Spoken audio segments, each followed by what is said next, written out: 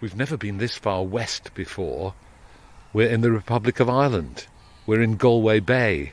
We're right in the inner tip of Galway Bay at a town called Kinvara, and we're standing in the harbour, and the sun has just broken through the clouds and is glinting off the water and illuminating the red boat and the green boat and the yacht that's moored up here against the Staithe. And we're here to meet a wonderful Irish singer-songwriter.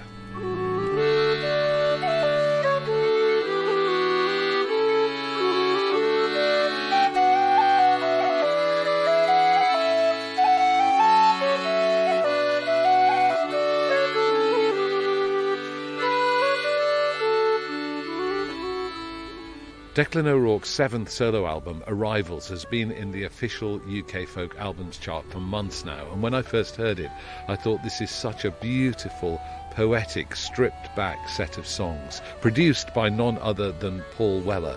I'd love to know more about the man who wrote these songs and about why he's made his home here in Kinvara on the very western coast of Ireland. So that's what we're here to do today, to walk with him through the town and hear his music.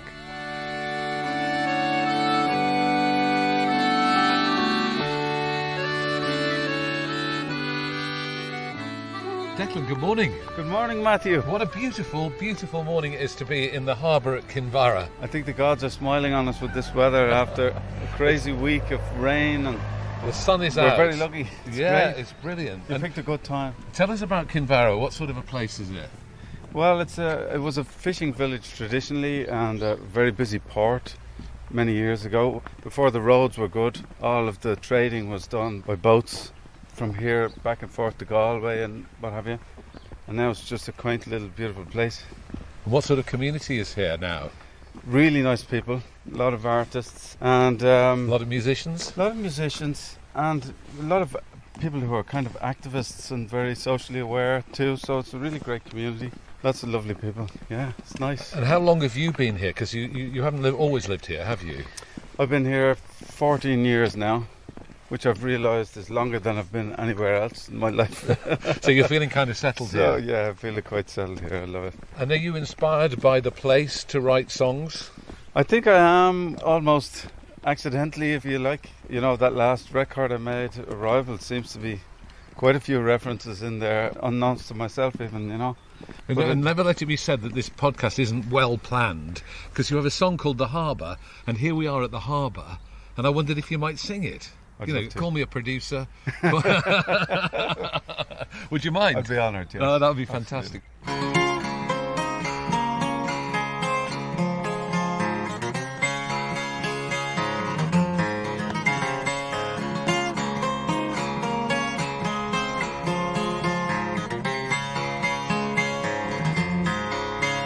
Johnny cooks a steak from Little's on a Friday night, after spending all the week long working hard laying tiles. Tells me she made me feel so used, but I leave all that behind. See, I was making real good money then. I had 10 men laying tiles, and he's standing in the doorway of our little kitchenette, puffing on one of these new crazed electric cigarettes. And I imagine he must get lonely, but if he does, he keeps it all in jail. But when you're guarding a prison,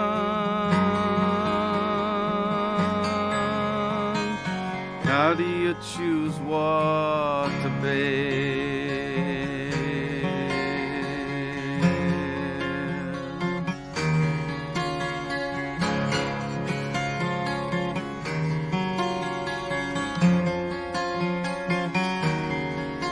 I've got an older friend named Pete who sometimes helps me with my trees. Likes to talk about old girlfriends and the places that he's been. He talks about his hippie days and how he settled here by chance. But he's always been a hippie since the time he lived in France. And he plays all kinds of music and sometimes he might sing.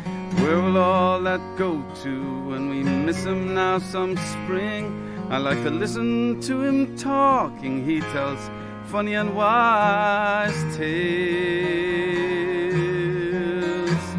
Says when you're holding a hammer,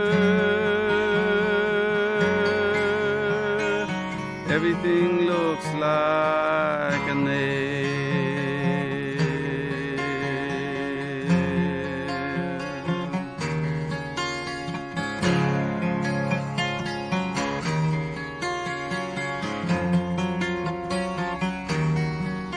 Now me, I'm out here in the world, singing my songs from town to town, and giving everything I have to get this thing of mine airbound. So maybe someday I can live just like the fisherman who stays close to the harbor and only takes enough just for today. But for now I think I'm somewhere in the middle of the sea. I'm sailing on a suitcase filled with dreams of what might be, and I look for pretty stories for to sing as mine and fill my sail.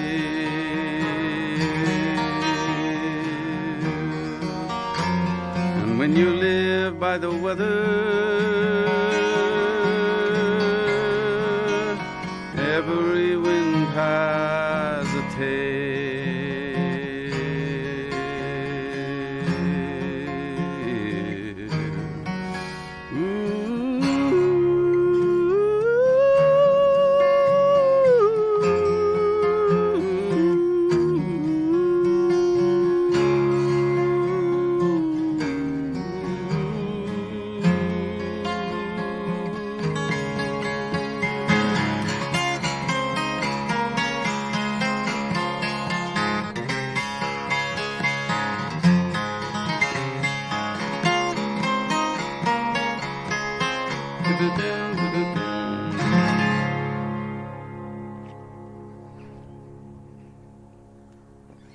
Declan, that was fantastic. Thank you, and you see the gulls going round above your head as you were singing there, and you can hear the water lapping.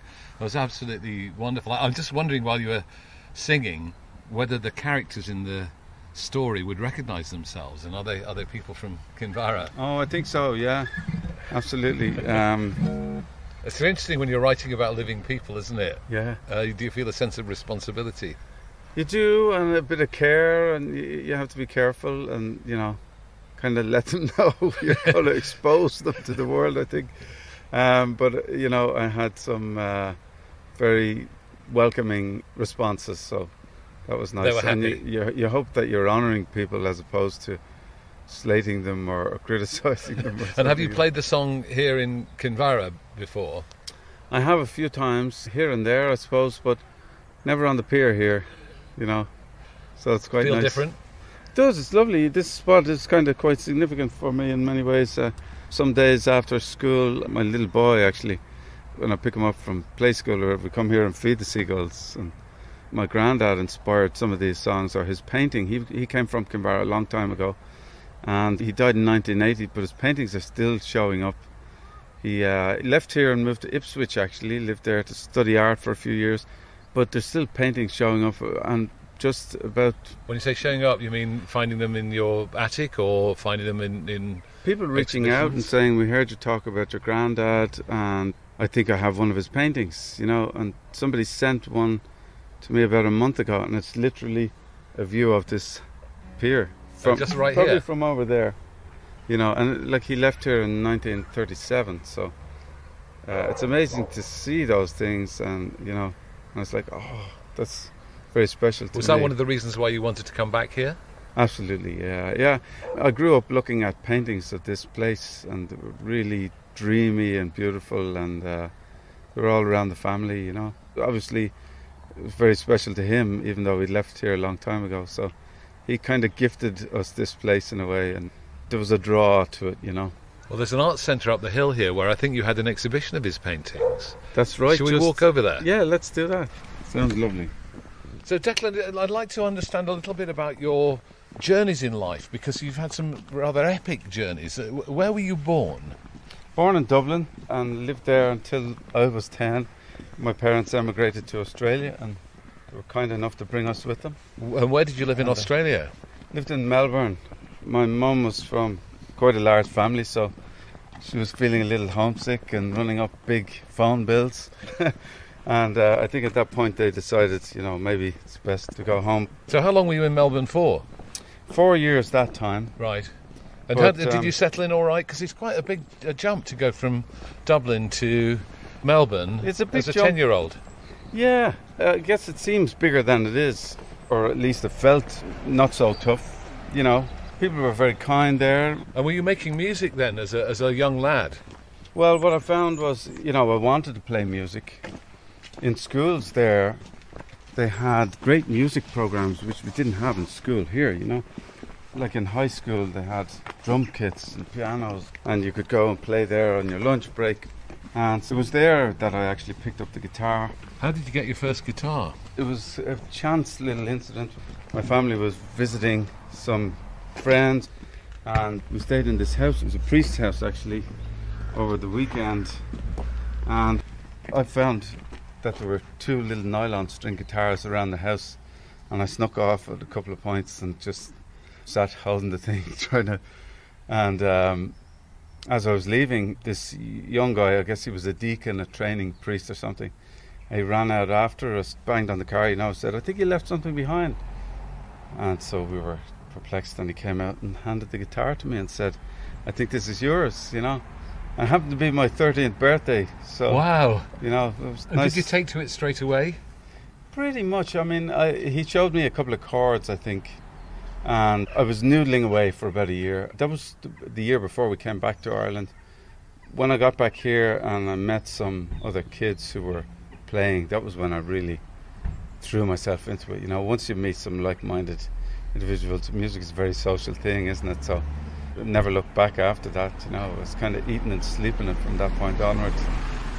So did you start to listen to traditional Irish music a lot at that time, or were you listening to more contemporary? Well, I was raised on a kind of a healthy mix of music anyway. My parents were quite eclectic.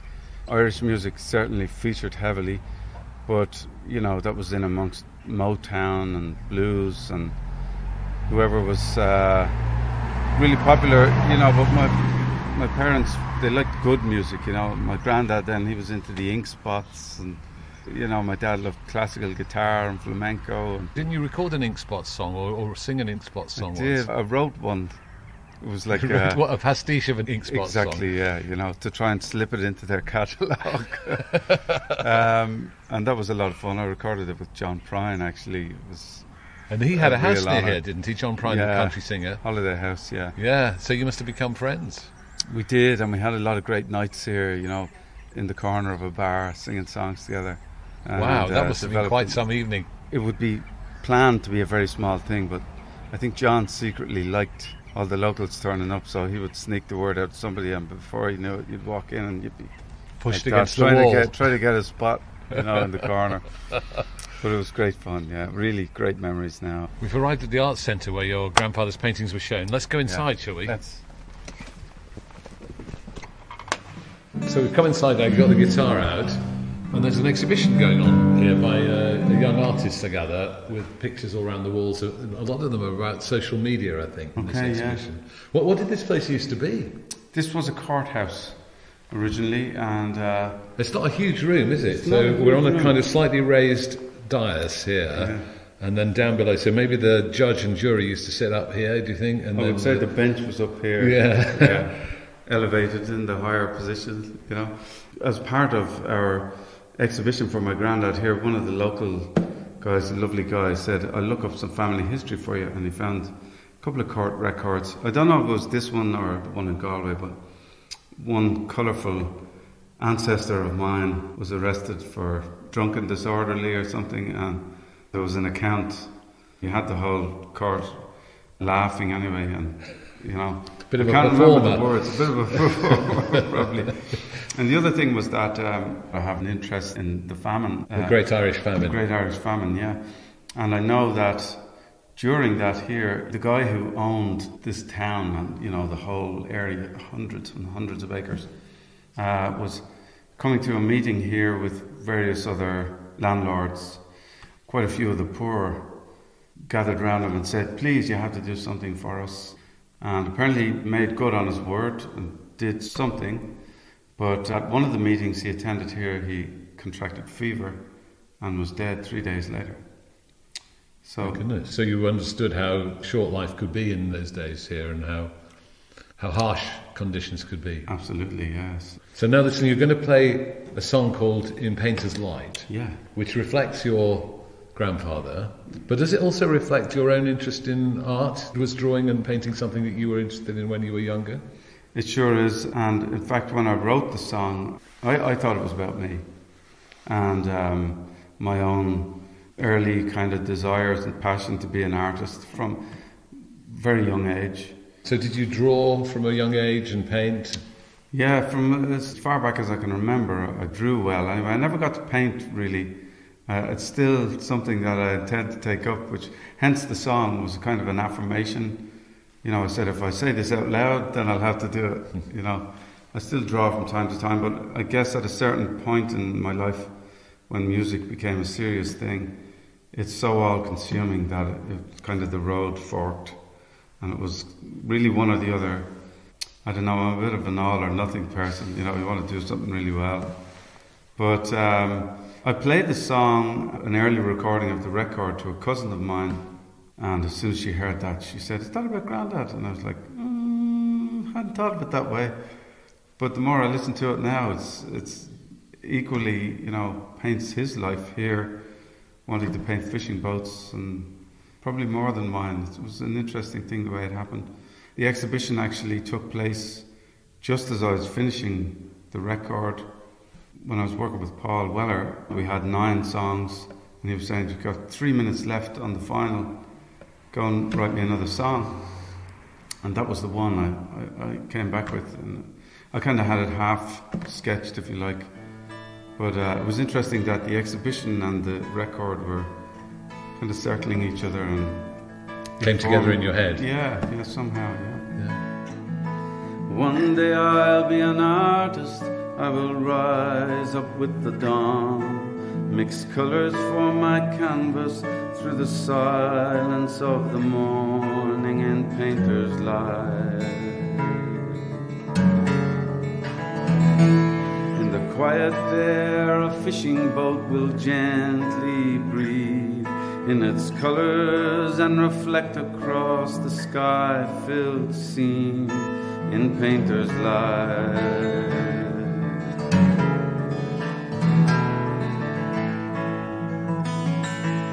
I don't know what it is that's kept me from it all this time. Best way to kill the thing you love is if you never even try. But I won't let my love die.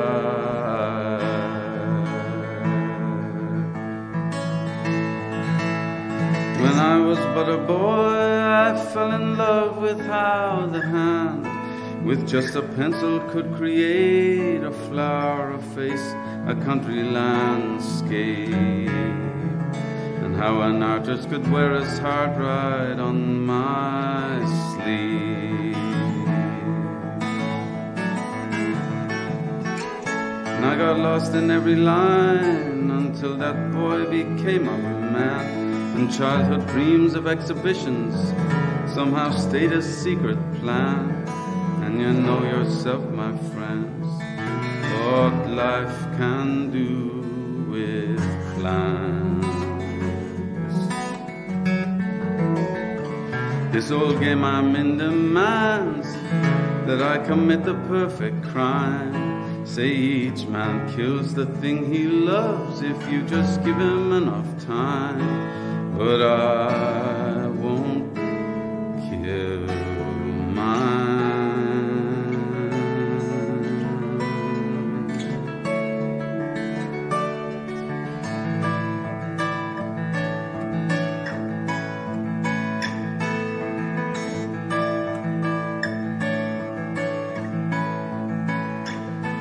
One day I'll be an artist, I will rise up with the dawn.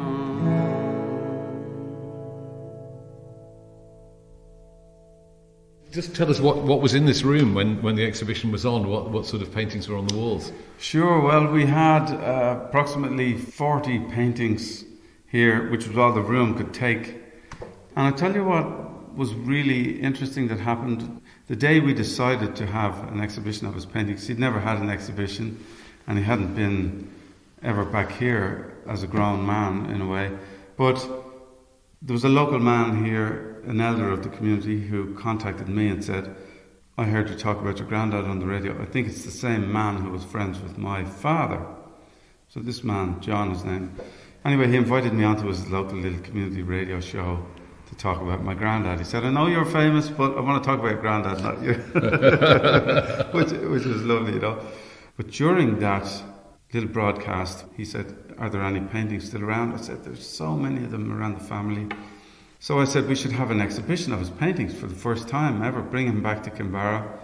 And unbeknownst to us, there was a lady nearby listening, and she had moved here in the 90s from the States, and she was renovating a little cottage down by the water there, and one of the builders was out in the kind of the barn, the loft, and he came in and he was carrying this thing wrapped in old dirty linen cloth, and he said, I found this in the roof of the barn.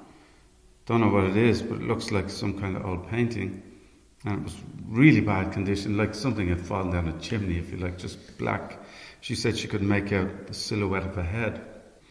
She had owned and ran a gallery space in San Francisco for years.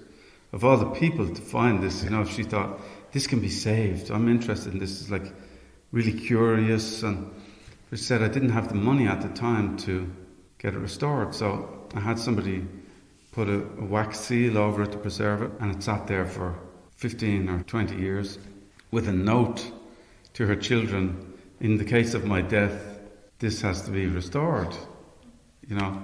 And about 3 months before our radio show, when we decided to have an exhibition, she had finally taken it to somebody and got it restored, and she said the face of this young man appeared.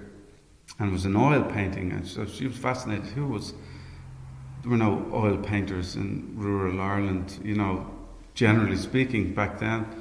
And so she called me up. I'd never met the woman, and she contacted me and said, I have this painting here, I heard you talk about your granddad, maybe it's the same person. And so I asked her to send me a picture of it, you know. That night I was so curious, and as soon as I looked at it, I could see my son and my nephew, I could see, you know, it was so the family resemblance was really powerful. Oh, instant. And it was basically, so in answer to your question, what hung around the walls here, we had a lot of paintings, including his last one, which was a self-portrait in 1980, and he's, you know, becoming an old man at that stage. He died at 64. But this painting then was, as far as we could tell, his earliest painting, a self-portrait when he was about 15. And I thought straight away, well, we have the start and the end, and whatever falls between is the exhibition. Oh, wonderful. It must have been such an emotional evening when it opened. Oh, it was really very emotional, yeah. Did you sing? I didn't sing at it, no. I thought it was not my day, it was his. You know, I gave a little opening speech here, and managed to get through it without getting too emotional, which was great. But we had maybe 40 members of the family from all over too, and kids, and it was very sweet, you know, and we felt like we brought him home in a way, and, you know. You felt his spirit here with you? Absolutely, yeah, it was really nice.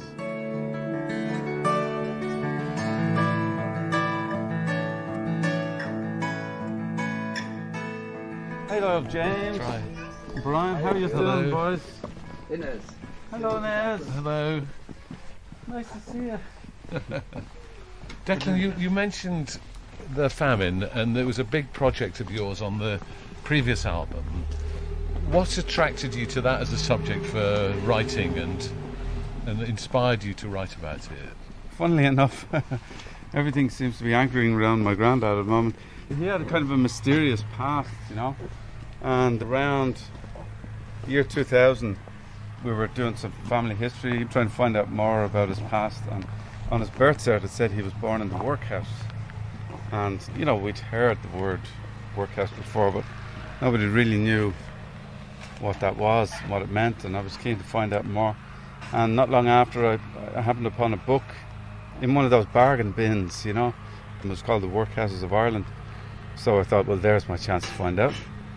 And picked it up for £1 or whatever it was. And I remember getting on the bus that evening, coming home from town upstairs, and I opened it, and literally first page it said, you know, in this book we will talk about this, and mostly it's records that survive about the famine, very few personal accounts. But he said slowly, as I studied this, people started to appear, you know, and he said, the man who carried his wife home from the workhouse, mile after weary mile, to their old home, and was found dead the next morning, with his wife's feet held to his chest, as if he'd been trying to warm them. Oh my goodness. And that was just like, you know, just extraordinary image. Yeah, and I thought it was so powerful and kind of had a lot of beauty in it, I think. And, you know, I think over the years I tried to examine really why it seemed so powerful. And, you know, to be able to give something like that in your own darkest hour, to give the last of your own warmth to somebody, that's the definition of everything, love and family, isn't it? Life, yeah. You know. And I thought it was something that people needed to hear. I was shocked that why didn't everybody know this story to begin with? But just for those who don't know about this episode in Irish history, just put it in context for us. I think we lost 1 million people to starvation and immigration, and, you know, victims of a class system. And obviously we were a foreign colony at the same time. But, you know, it's definitely the most significant thing in Irish history. And the crops failed? The crop failed, you know, but really what happened was that over a long period of time, hundreds of years perhaps, poor had been squeezed to a point of subsisting on one single crop that would provide. But, you know, there were problems with that alone. The potato. Yeah. It only grew for 6 months of the year, obviously, so people were running a huge gauntlet anyway. And the introduction of the potato, let's say 150 years before the famine, had, because it was kind of like a super crop, you know, the way they talk about kale these days, but it gave more nutrition per pound than any other vegetable there was, and it could grow anywhere. So, you know, the poor thrived upon it. Thrived is maybe the wrong word, but they were able to survive on much smaller pieces of land and subsistence. And the population actually doubled in that 150 years. And, you know, it was like a ticking bomb, really. And when the crop failed, they had really nothing to turn to. It was their last straw. You know, it created the beginning of the Irish diaspora too, that wave of emigration that's never really stopped since. And they now say there are something like 80 million people in the world that claim Irish heritage, and yet we still have only 6 million people on the island of Ireland, I think, you know, and it was almost 9 before the famine. And it has never recovered those numbers. Not that I think it's something you wish for, a huge population, you know, but it's probably unique in first world nations to have a population number that's so low compared to, you know, 150 years ago or so. So that image that you described of the man and his wife was a hugely powerful image of the kind of starvation, the death, the tragedy that was going on here. But how did you get your way into it when you wanted to start writing songs about something so vast, something so significant in the history of the island? Yeah, well, I felt that as an artist, if you give a tiny drop of something distilled, it contains everything. And one of the things that was very powerful for me as I read more about this and really kept studying, going back to my feelings, my original feelings when I read that paragraph, was that I discovered when you read something like that, it seems distant until you consider your own family in that situation. If you say, what if that was my children or my mother and father or whatever, that's when you go, oh. So to me, that was how I understood empathy works, and therefore it's very important to keep these stories alive. They equip us to deal with things like this that we see in the world, and I think that's why they're important. And do you regard some of the songs that you write as having a political purpose, as putting over an argument as well as telling a story? Never political, no. No, I'm not interested in politics, and we have enough of that in the world, you know. I try to instill hope into my songs, and there's only good intentions, hopefully healing, and just trying to go for the core of things and the human thing that we all share. There's a song that you're going to sing for us now called Olympian, which is an extraordinary personal story, but it tells a wider story too about migration. Can you tell us the story behind that song? I can. So it's the story of Yusra Mardini, a Syrian swimmer, and she had to, I suppose, escape her country. She was quite young, probably 14 or 15 when this happened, and her dream was to be an Olympic swimmer all her life. She had to travel incognito, and she crossed through Turkey from Syria and Lebanon, and there were boats leaving the coast of Turkey to get to Greece, and she got into one of these boats under dark nighttime, and the boat got into trouble halfway across, full of young and old people.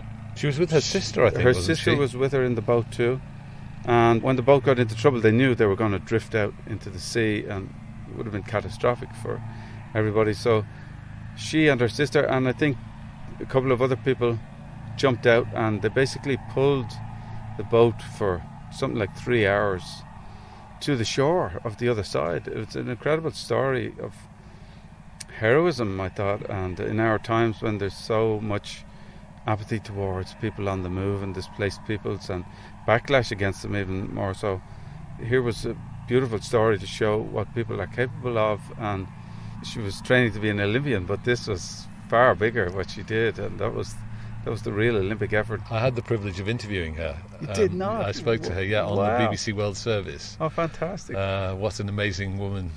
Wow. She is, yes. And you're the link now between Yusra and I.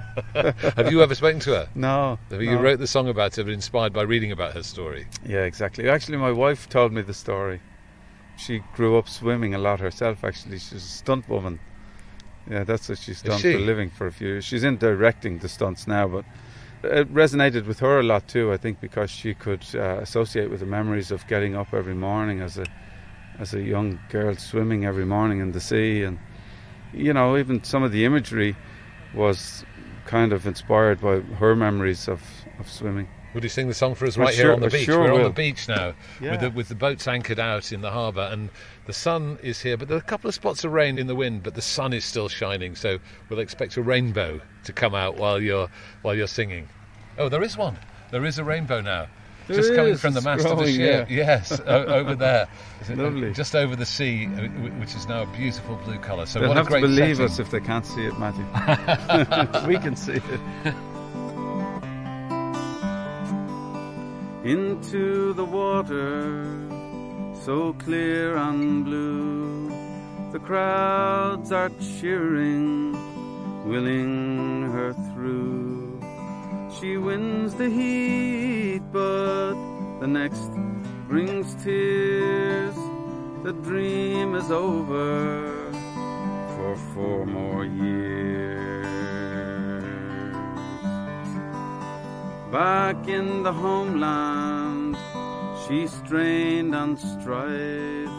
Each day she sweated from ere a child, to glimpse the gold and the coloured rings, and give the hearts of the masses wings.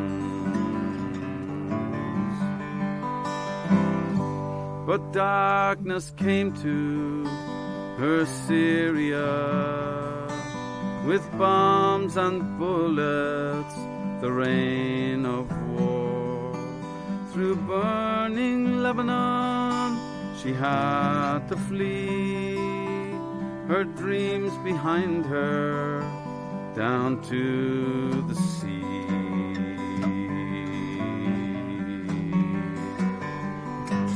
Into a boat there, by dark of night, with 20 strangers, all taking flight, so overburdened the engine fails in open water without a sail.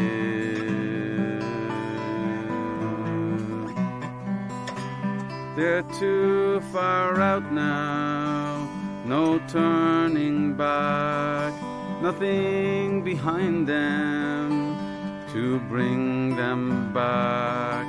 The young and old now will surely drown, miles from safe harbor without a sound.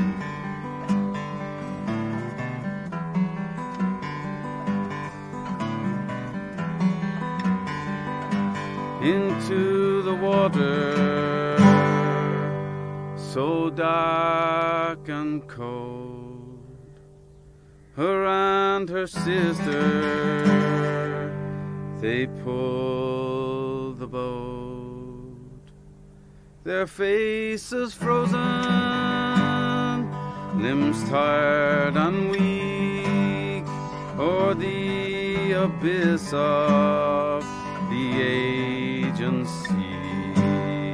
Remember when we swam before school? This sea is only a bigger pool. It's just the gold now is in the boat, tied to these rings at the ends of rope. And if the ancients had known of her deeds, she'd be the pride of all ancient Greece. She'd have the gold and the laurel wreaths. Great Alexander would have kissed her cheek, and from that day forward, most everywhere, they'd know the fame of that brave young girl who lost her home but who saved the dream and held it gleaming for all to see, who gave back hope to a world at siege and showed true courage, disgraced athletes, who gave back meaning most real again, ancient and noble Olympian, Olympian, Olympian, Olympian.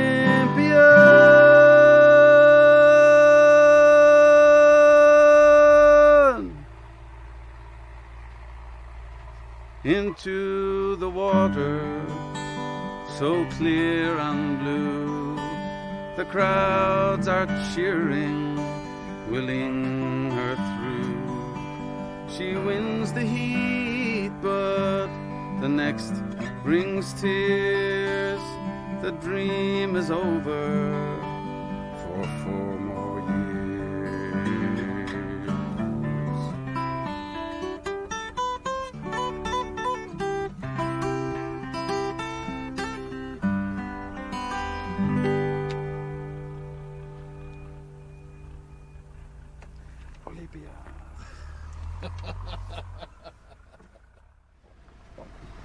So where are we going now? I suppose we're going up to the castle now, aren't we? This is called Dunguaire Castle. It's spelled Dunguaire, D-U-N-G-U-A-I-R-E, but all the locals say Dunguaire. And is that a historic spot? Well, the funny thing is that's the new castle. Right. That's only been there since the 1300s. On the way we'll pass the remains of the older one. I don't know what it dates back to, but at least 1,000 years. And there's the arch of it. It's on a little island, but apparently a lot of the stone was plundered and also used to make the harbour here. And then on the other side of the castle, there's the remains of an ancient ring fort, like an older wooden structure. And you can see it on Google Maps. There's like a ring of trees marking where it used to be. So quite a historic location, I suppose. Yeah, absolutely. And my granddad and my ancestors lived, 100 metres, let's say, from the castle there, kind of facing where the ring fort was. And interestingly, actually, you can see little remains of a cottage to the left of the castle. Yes. That was a fever hospital during the famine. So lots of history around. Yeah. Let's walk around the side here, because there's some stone steps that will take us to the seaside of the castle. We're coming along right in the lee of the tower now. And then the sea is on our left. And it's quite a good view back to the harbour that we left earlier on. We can see the boats riding at anchor in the bay. Yeah, absolutely. We are in Galway Bay, really, but this is a nice little hidden shelter from it. All around the west coast you see that the trees look like smoked heads or something to me. They all look like the hair was blown way back, from the prevailing winds, and it's incredible. We're, the first thing the wind hits off the Atlantic, so a little sheltered spot like this is welcome. Treasure, I suppose. Very welcome, yeah. There's a very handy stone bench here, Declan. Let's sit down when the sun's come out. What a spot. It's made for us. Great spot. And you can see the two swans just... Yeah, there seems to be always swans around here, actually, You get some beautiful sunsets here. There's a bit of magic in this place, and I think one of the things that strikes me about it is that even when the weather is bad, it looks epic. It just always has something beautiful going on. I was a city boy growing up. Somehow I was always drawn to the sea here. I can't imagine living inland now. Yeah. I wouldn't want to go away from this view if I lived here, I'll tell you. It's absolutely beautiful. I love coming home from wherever I've been touring or whatever. I love coming back here and just shutting the case and closing the door for a while. So how did you first start performing seriously? When did you first make music your career? Well, I lived in Australia from the age of 19 to 24, and when I'd left Ireland I was very actively trying to write songs, but I didn't really know anybody else who was doing it. And I arrived there, and I suppose there was an original music scene in Melbourne, but I didn't find it. What were you doing for a living out there? I was working on building sites, and quite happy doing that for a while, but ultimately I knew it wasn't what I wanted to do with my life. It was always going to be music or art, and I chipped away writing songs for a number of years, but always presumed that I was going to find a singer to sing them. Well, somebody else would sing them. You'd give them away. Yeah. I didn't, I had abandoned all hopes of being a singer when I was a teenager, and my voice broke, kind of landed in my boots, Didn't know what to do with it for a long time. And then, around the age of 19, 20, 21, I discovered a lot of Joni Mitchell's music, and I was listening to Jeff Buckley too. They both sang in really high upper ranges, and it kind of forced me into the falsetto range. I used to sing along to them a lot at home. I think I learned how to use my voice doing that, but still it was kind of accidental. I was writing these songs and never performed them publicly anywhere until I came home around, I was 24, and I came home, I drew a line in the sand. I was like, I want to go home and make an effort to make music my career. Didn't know how that was going to happen, but it was a big move. And within about 2 weeks of coming home, I found an open mic night in Dublin. Somebody knocked on my door, and this lovely man, I can remember details, he was 48. He had been a family photographer for his whole career, but he had this epiphany he was going to give up that and pursue music, much like me. And what was he doing knocking on your door? He was going door to door all around Ireland, and he would knock on your door, he'd open the door and he'd say, I'll play a song for £1. It was lovely. And so I got chatting to him. My parents kind of pushed me out the door. He plays music too, and so we were in this conversation, and I told him a bit about what my plan was, I suppose, and he said, you should go to a place called Malloy's in High Street. Every Thursday it's open for open mic. And so I said, okay, that sounds like a plan. I went there and I got up. I was very nervous, and actually the guy said, he was shaking a glass while people were coming in. He said, pay or play. I was like, what do you mean? He said, pay or play. You pay £2 to watch, or you play for free. So I was like, wow, £2 was a lot then. I said, can I think about it? They came back around about 10 minutes later. He said, well, what is it? I said, okay, I'll play, you know. I got up really nervous and played 2 songs. My leg was shaking like crazy. But by the time I got down, I was exhilarated. It was like instant addiction. And I went back the following, and didn't miss a Thursday for the whole of that year. And that was early January. And I had a little diary, like one of those, you know, from the betting shops. And I used to write down everywhere I played, and there was over 140 entries that year from never playing anywhere live before to that. And you suddenly found the place that you belonged. Oh, it was like instant. Yeah, this is where I need to be. In fact, in the room that very first night, there was a songwriter who was moving to the States. All the people on the scene came out to send them off, and there was lots of people who became great friends of mine over the years. Glenn Hansard, Paddy Casey, Gemma Hayes, Damien Dempsey, Damien Rice. It was instantly they were all in the room for your first performance. Yeah, and it was really. I just felt like I was right in the right place, you know. I wonder if you sing another song for us here. I'd love to. It's a very personal song, this one, isn't it? The It Stars is, yeah. over Kinvara. Perfect for right by the castle here, overlooking the sea. What's the story behind this one? My wife and I were on the way home from the hospital. Can I just ask about your wife, by the way? Yeah. Because you just threw in earlier on that she's a stunt woman. Yeah. Okay. Was she a stunt woman when you met her? A cellist when I met her. Actually. She was a cellist? Yeah. Okay. So how did she go from being a cellist to being a stunt woman? It's a good question. She did a stunt with her cello, I suppose. Well, she was studying acting. She had been playing cello for a long time. And I mentioned she was a swimmer too, so she's very athletic. And somebody came in giving a class, and it was combat on screen. And she seemed to really enjoy that, and she tries it all out on me, you know. It's very dangerous, really. But, you know, so she's they really liked good her at too. the stage fighting. I think so, and the guy who had been teaching the class kind of made a note that she was really good, interested in this. And she got a call not long afterwards. Would you do a stunt for a Guinness ad? They need a woman to jump off a crane in a red dress. And so she said, okay. They said the only thing is you're not allowed to rip the dress. Of course, the dress got ripped. But I think she, a bit like me getting on stage, she was addicted at that point, and it took over her career. She just went headlong into stunts. Right, what sort of stunts has she done then? She's done some big movies? Being set on fire. And, she did a lot of things for Vikings and big series like that, Ripper Street. And so she's been set on fire. What other things? Jumped off cliffs, knocked over by cars, lots of violent scenes, and, you know. Do you worry about her? Not so much as about me when she's trying them out. No, I mean, of course. I mean, actually, since we had our son, she was moving into they call it coordinating stunts now. It's like directing the stunts. So, not so worried.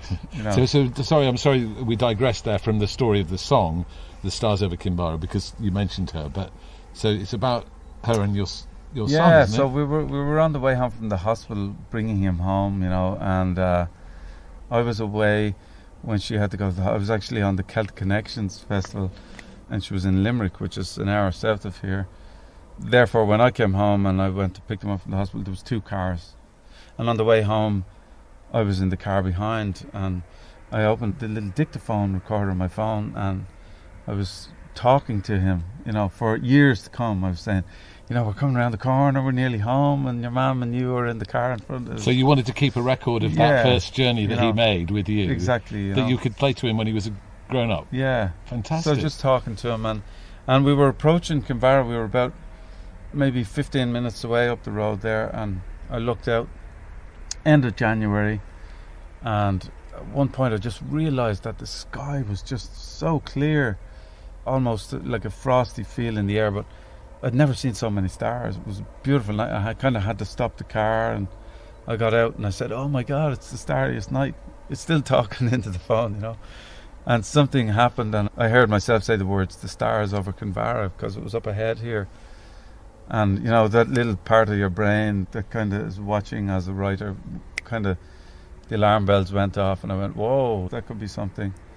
But as well as that then, you know, I've spoke about my granddad a lot, and he left here in 1937. He was born here in 1915. And so our son was born 2018. He was the first family member born into Kinvara in 103 years. So the song became a kind of a tying together of the generations in a way. Through dark summer nights on his racing bike, your great-granddad might go clean. When art classes were done in Galway town, cycled home the miles between, and the moon overhead led him home as he sped,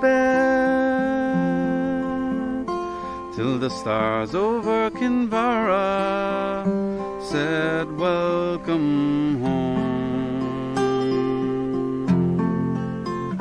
Long before I ran to be your old man, I dreamed of living here, where Atlantic waves neath Dungura's gaze keep the air so fresh and clear. I was 25 when I first laid eyes on where I knew I'd find my children's eyes, and the stars over Kinvara said, "Welcome home."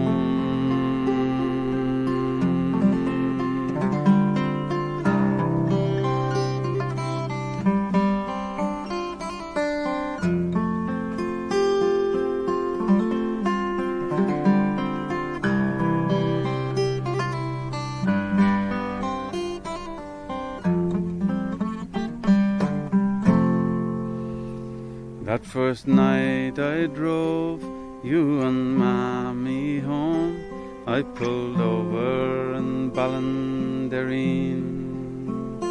I just had to pull in, I had never seen such a sky of gems that gleamed. Orion was out, and the starry plough, all the night was on display, over the burren, the road and the bay.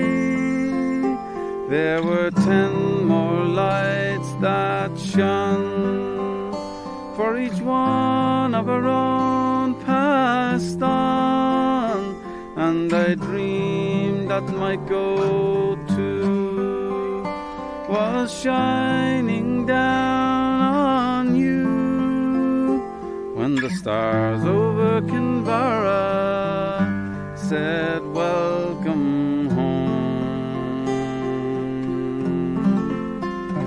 When the stars over Kinvara said, "Welcome home."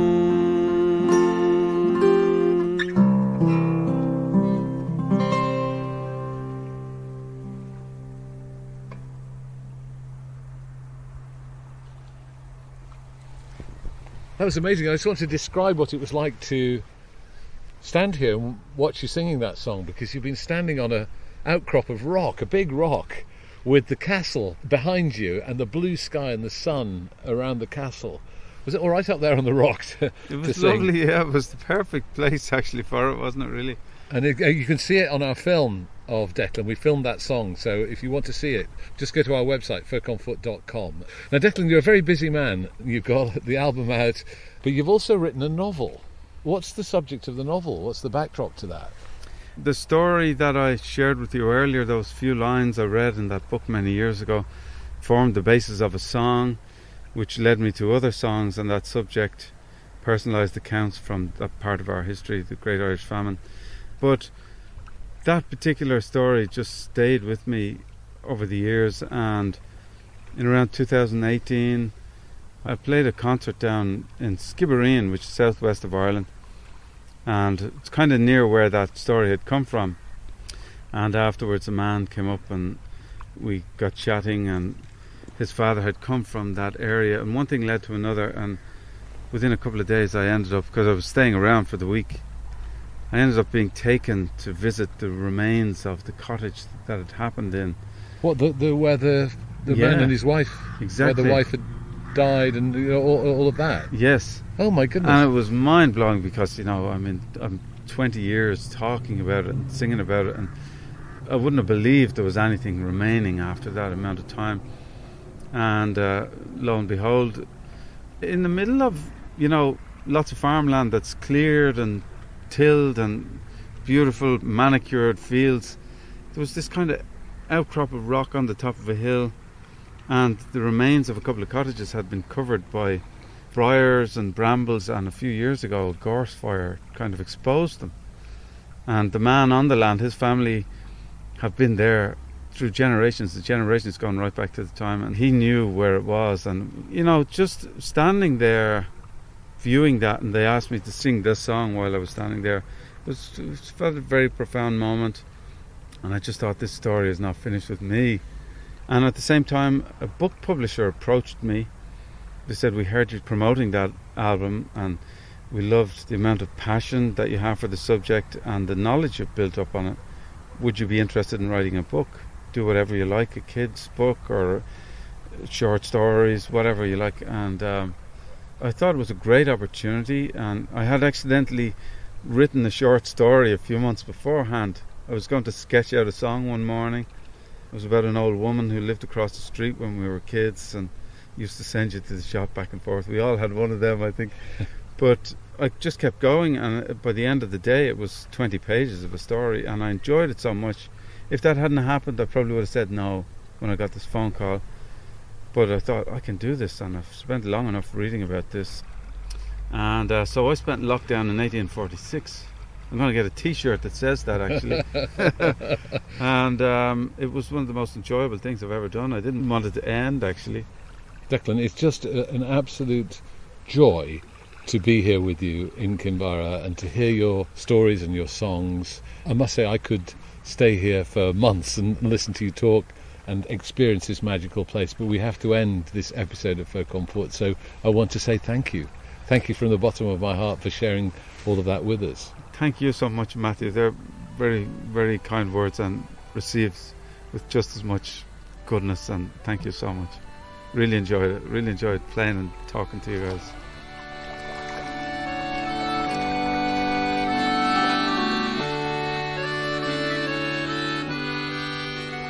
Declan O'Rourke in Kinvara. Well, we've filmed all the songs that Declan performed for us here, and we're going to add them to Folk on Foot on Film, which is our amazing and ever-growing archive of all the songs that we've recorded on our travels around the UK and Ireland.